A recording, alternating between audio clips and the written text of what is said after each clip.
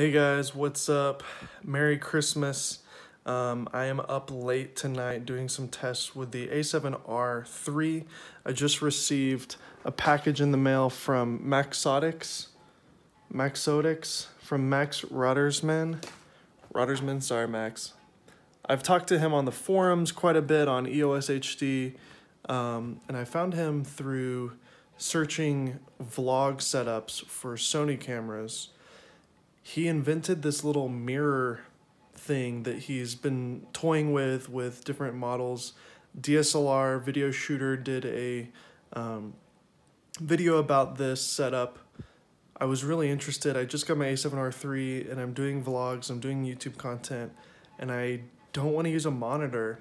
It's a pain in the butt having to charge your battery and plug it in and flip it, and then you gotta mirror the image, and then when you want to flip it back around the other way, you gotta unmirror it. It's a pain in the butt. Even with the small HD focus monitor, which is my favorite monitor, it's still a pain, and you don't want to deal with it, especially when you're trying to be a run and gun. And so I want to show you what I've been working on here. This is the a7R III. I don't own any Sony glass yet, so this is just my 28mm Zeiss manual focus, but this is the setup here. We've got this little mirror box, which works perfectly.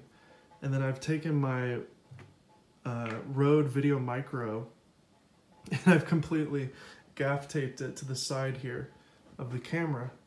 Obviously, if I put it on the hot shoe, it would be completely blocked. This dead cat that comes with the Micro is too big. I can't mount it here and still see the mirror. So I'm gonna need to find some foam windscreen to go on here. I'll probably be able to find one on Amazon. But I have already been so impressed with this. The Sony a7R III now can do sunny daylight mode for the monitor, so the monitor can get super bright even when you're shooting 4K, which is really helpful when you're using a mirror like this because you're losing a lot of light to do this. So let's turn it on so you can kind of see what I see here. Let the iPhone expose for it.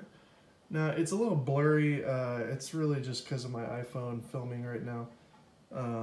It doesn't look that bad. Let me try to. So you can see I'm getting audio levels, which is something you can't even get when you're shooting 4K on the Sony. I can get a confirmation that I'm recording. And it's mirrored, which is perfect when I'm filming, obviously. I want it to be mirrored so that my brain doesn't get confused when I'm pointing to things or looking at things.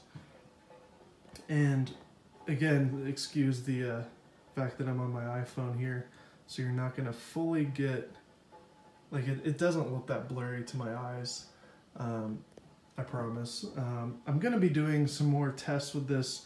I'm gonna make this a little bit more solid.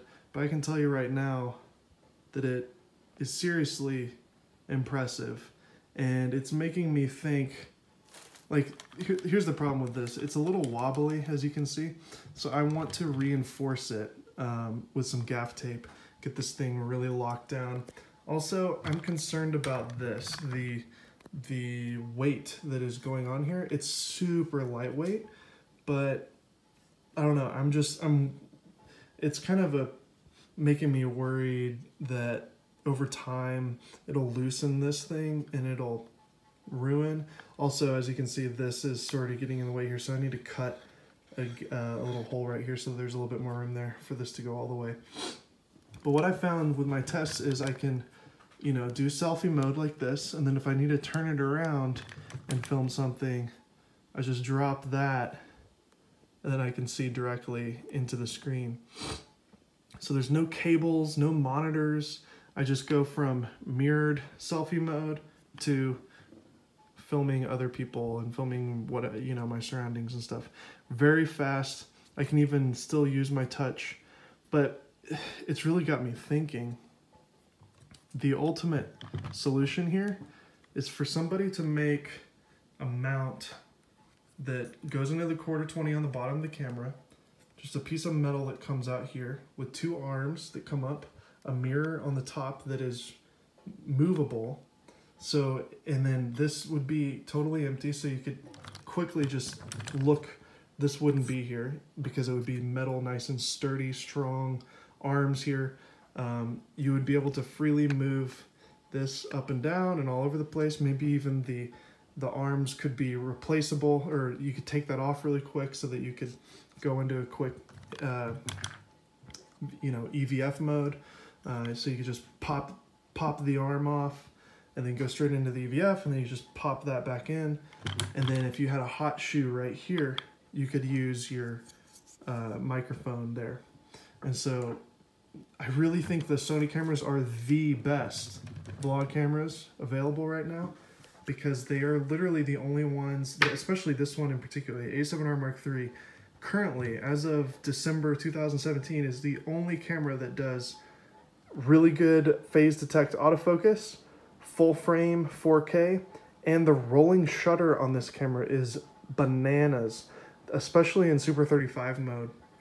It is rivaling like FS7, C300 Mark II type rolling shutter. Like when you go into Super 35 mode on this camera, it is unbelievably good, how it handles it. So having a camera that you're hand holding with actually good rolling shutter performance, that's ideal. Also something that's so small and lightweight, that's such an amazing hybrid photo and video shooter, makes this really one of the best vlog cameras available. The only problem is right now you don't have a flip out screen.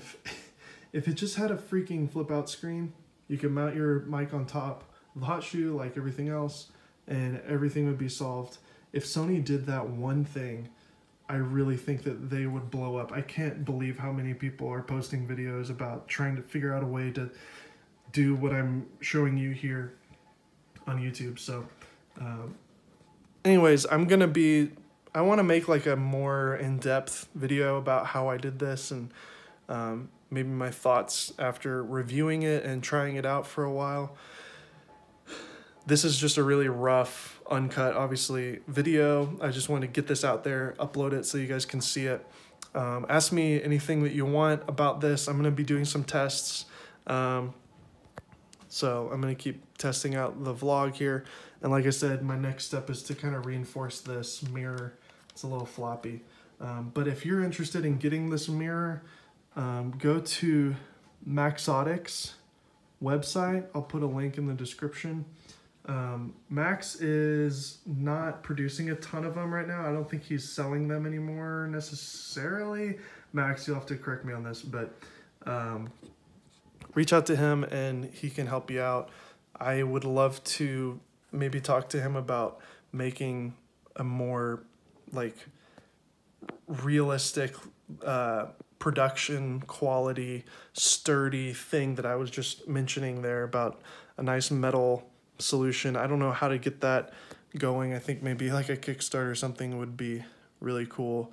If somebody wants to take that on and do it, please do, because these cameras are really the best cameras out there for what they are and what they do.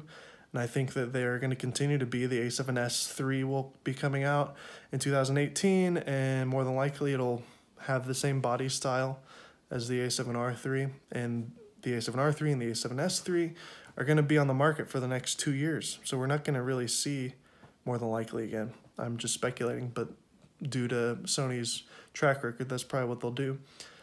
So again, for the next 2 years, we're going to be stuck with these amazing cameras for vloggers that don't have a flip out screen.